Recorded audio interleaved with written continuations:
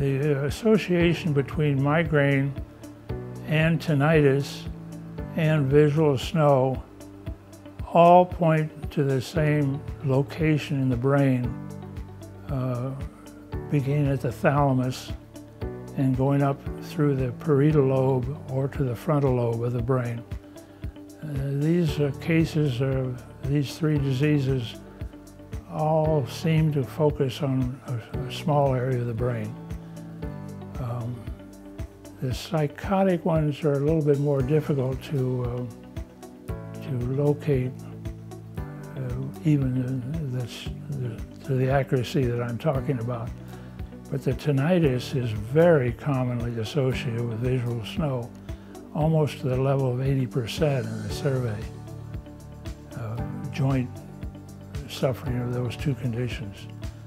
The migraine is more of a touch and go type of thing. It's a little harder to evaluate except in a long-term study.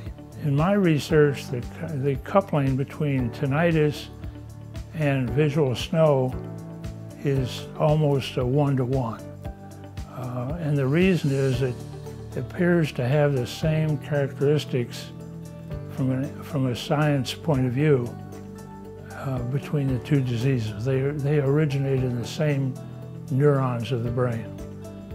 The migraine is a little bit more difficult because it spreads over a larger area of the brain once it's initiated. We don't know why it's initiated.